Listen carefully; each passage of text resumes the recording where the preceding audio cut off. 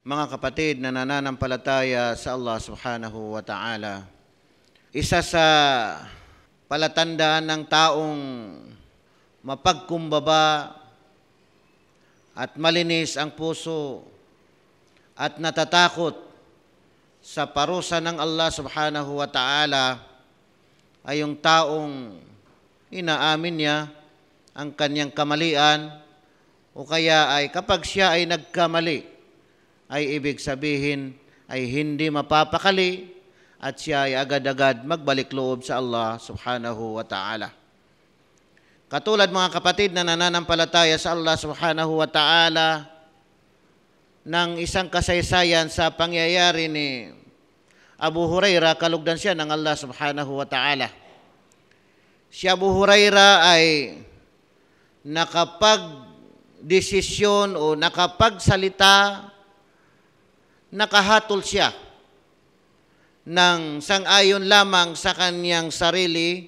Nang maisip niya ito, nangyari na, hindi siya napakali at siya ay agad-agad pumunta kay Propeta Muhammad sallallahu alaihi wasallam.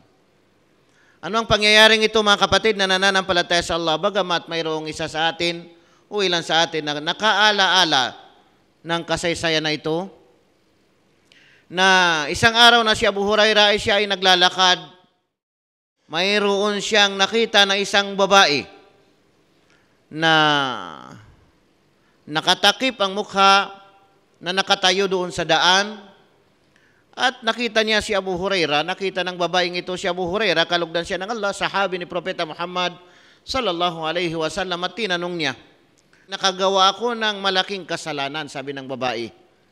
Nakagawa ko ng malaking kasalanan, nakagawa ko ng pangangalonya, pakikiapid, at ako ay nabuntis at pinatay ko ang aking anak. Ano ba sabi ng babaeng ito? Kasi sahabi siya, kasama siya ni Propeta Muhammad sallallahu alaihi wasallam. Ang oras na iyon ay pagkatapos ng Salatul Isha, kasi pagkatapos ng Salatul Isha ni Abu Hurairah, kasama si Propeta, umalis na agad. Kaya tinanong ng babae, ano ba sabi niya, mayroon pa bang kapatawaran? Matatanggap pa ba ang aking pagbabalik loob? Sabi ni Abu Hurairah, halakti wa ahlakti, wallahi malaki taubah. Sinabi niya mismo na sariling desisyon niya na napahamak ka na at sumpaman sa Allah ay wala ka ng tauba, hindi ka na tatanggapin. Hindi na tatanggapin ang iyong pagbabalik loob, pagsisisi. Nagkahiwalay na sila mga kapatid, at si Abu Hurairah hindi na napakali kasi naisip niya, bakit ako nakapagbitiw ng salita, desisyon, hatol? Nabuhay pa si Propeta Muhammad sallallahu alaihi wasallam, dapat ay isang guni ko, itanong ko muna. Uy, parating ko kay Propeta Muhammad sallallahu alaihi wasallam, hindi siya mapakali hanggat sa hindi na makatulog sa gabi kasi dahil sa kanyang nabitiwan na pagbibigay ng hatol. At dahil doon mga kapatid, nangangamba na siya. Pagdating ng umaga mga kapatid, ay agad-agad na siya pumunta kay Propeta Muhammad sallallahu alaihi wasallam para sabihin kay Propeta ang nangyari.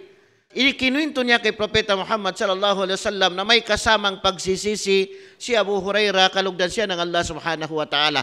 Nalulungkot, nangangamba, natatakot siya kasi nakapagbitiw siya ng desisyon o kaya ihatol na hindi nagmula kay Propeta Muhammad sallallahu alaihi wasallam kundi nagmula lamang sa kanyang sarili. Binanggit ng Propeta Muhammad sallallahu alaihi wasallam ang talata mula sa banal na Qur'an. Matapos sabihin ng propeta sa kanya na katotohanan na tayo ay para sa Allah, mula sa Allah, at tayo ay babalik din sa Allah subhanahu wa ta'ala. Ikaw, sabi niya, Abu Hurairah, nasaan ka na sa talatang ito na sinabi ng Allah subhanahu wa ta'ala, وَالَّذِينَ لَا يَدْعُونَ مَعَ اللَّهِ إِلَٰهًا آخَرَ وَلَا يَقْتُلُونَ النَّفْسَ الَّتِي حَرَّمَ اللَّهُ إِلَّا بِالْحَقِّ ولا يزنون ومن يفعل ذلك يلقى أثاما Maliwanag ang talatang ito mga kapatid na nananampalataya sa Allah subhanahu wa ta'ala. Ilagay natin sa ating isipan, sa puso natin mga kapatid, na sinabi ng Allah subhanahu wa ta'ala, "Walladhina la yad'una ma'allahi ilahan akhar." At silang mga tao na hindi sumasamba, hindi mananalangin o hindi nananalangin sa ibang Diyos bukod pa sa Allah subhanahu wa ta'ala. "Wala yaqtuluna an-nafsa allati harramallahu illa bil haqq." At hindi pumapatay ng tao maliban lamang sa ibig sabihin ay nasa katarungan. Wala yaznun, at hindi gumagawa ng pangangalunya o kaya ay pakikiapid. Ano ang ibig sabihin nito mga kapatid? Tatlong bagay mga kapatid: hindi magtatambal sa Allah, hindi mananalangin, hindi tatawag maliban lamang sa Allah subhanahu wa ta'ala. At saka hindi pumapatay ng tao maliban lamang kung nasa katarungan o kaya ay nasa hatol, katulad ng hatol ng hukom na kailangan ng patayin. At pangatlo ay hindi nakikiapid. Yan yung mga tao na ibig sabihin katangian nila na hindi nila ginagawa ang mga tatlong klaseng bagay na yan. Mga taong mga nananampalataya, mga ibig sabihin naniniwala sa Allah subhanahu wa ta'ala. "Wa may yaf'al dhalika." At ang sino mang gumawa nito sa tatlong bagay na ito, pagtatambal, pagpatay ng tao kay pangangalunya, o kaya sino mang gumawa sa isa man dito, lalong-lalo na yung pagtatambal talagang wala ng kapatawaran. Pagpatay ng tao o kaya'y pangangalo niya. Tugma-tugma sa pangyayari sa babae na nagtanong kay Abu Hurairah, kalugdan siya ng Allah subhanahu wa ta'ala. Anong sabi ng Allah? "Wa may yaf'al dhalika yalqa asama." At ang sino mang gagawa nito ay makakatanggap ng kaparusahan, sabi ng Allah subhanahu wa ta'ala.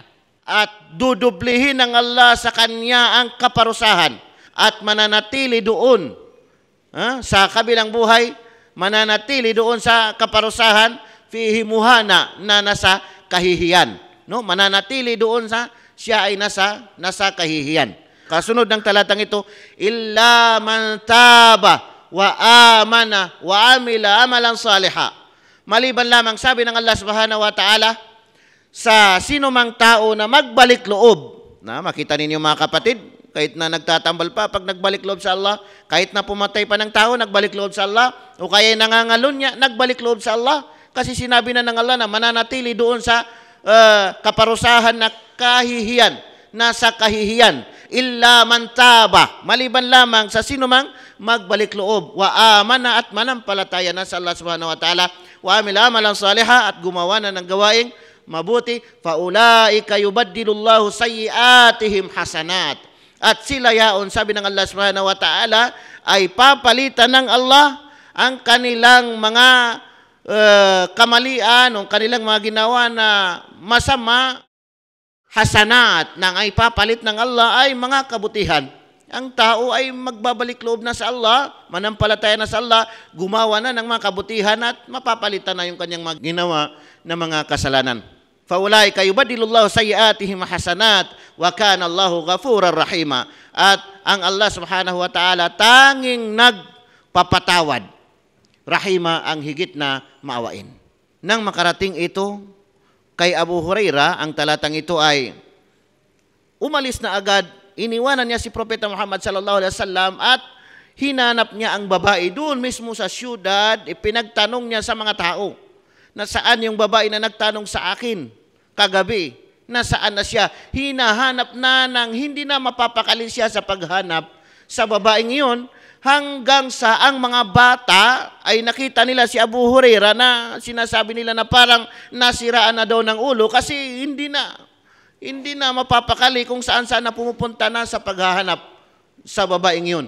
At hindi nagtagal ay nahanap din niya ang babae na yon, at ang babae na yon, nang mabanggit niya Abu Hurairah ang talata ng Allah subhanahu wa ta'ala na sinabi ni Abu Hurairah sa kanya na tatanggapin pa ng Allah subhanahu wa ta'ala, kasi nandito ang talata sa banal na Qur'an, tuwang-tuwa ang babae. Hindi mo na may describe ang tuwa ng babae, at ang babaeng ito ay mayaman pala mga kapatid na nananampalataya sa Allah, dahil mayroon siyang bustan, mayroon siyang mga hardin o mga garden na ibig sabihin ay malawak. At nang malaman niya ang talatang ito mga kapatid, nalaman niya na siya ay tatanggapin pa ng Allah, mayroon pang pagbabalik loob sa Allah subhanahu wa ta'ala, ay ibig sabihin agad-agad niya sinabi na ang garden ko na yan, ang bustan ko na yan, lahat-lahat ay ibibigay ko na sa mga mahihirap.